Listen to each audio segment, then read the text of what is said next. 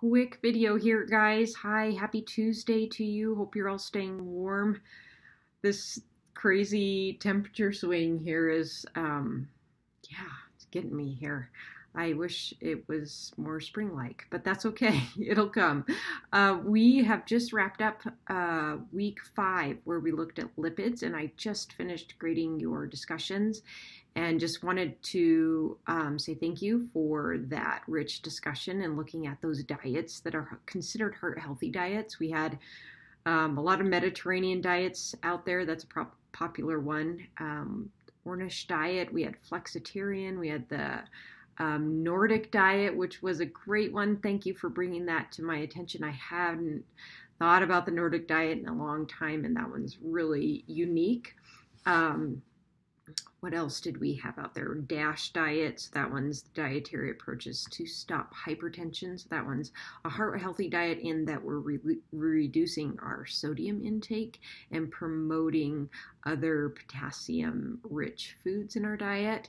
What else did we have out there? There was a couple others that you guys mentioned that were great.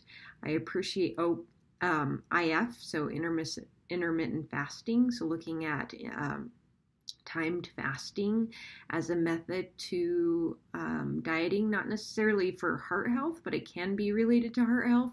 I think, Kat, you posted a YouTube video about a doctor that was promoting that as far as heart health goes, which was interesting. So I've a couple minutes into that video, but want to keep listening to that. So if any of you missed that, Kat posted a YouTube video about IF, intermittent fasting, and that how it relates to perhaps heart health.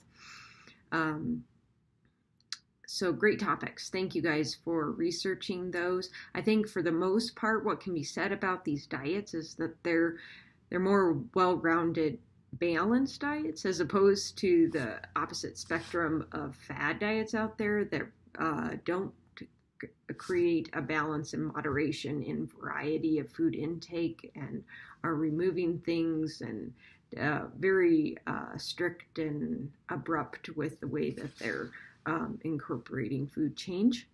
So I think the Mediterranean diet really largely focusing on like a plant base and then incorporating all sorts of good fruits and vegetables, nuts, seeds, and lean sources of protein every once in a while, and then red meat even less frequently, having your wine and your exercise and all that promoted is definitely good for heart health. And a lot of those diets that were mentioned say the same things. So thank you for that. I am apologizing for the ridiculousness with the New York Times articles. I love New York Times, and then I post them or find a great article and then no one can access it. So I'm sorry that that's been happening. So note that none of the articles are like imperative. I suppose you could do your own research around the topic at hand. You don't have to use the particular article, and I'll try to fill in as necessary if those articles you can't access anymore. You used to be able to, and New York Times took that away, which is unfortunate that they've done that because they have good reading material and people should be able to access it. So that's unfortunate. Anyways, we are popping into week 6, which looks at protein. So this is also fun. I love the macronutrient chapters if you haven't gotten the gist of that. So I love talking about each of them, why they're important, and why there's such controversy over them, and why some people are like headstrong about protein, but headstrong about not carbohydrates, and headstrong about this type of fat and that type of fat, or eliminating fat. It's all fun and interesting to me because food is very social, and so I think that's an important part about learning about food, right?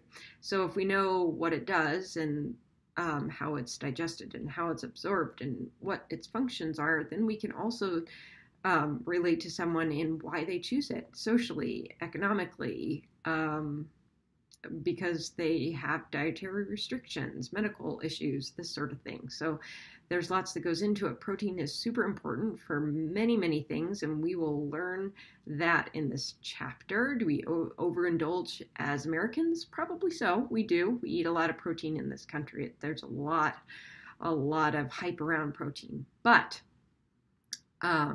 let's see what it's all about. How about that? Okay. I hope you guys have a great week and stay warm. Email me with questions. As always, I'm here in the background and happy to help. So I'll talk to you soon.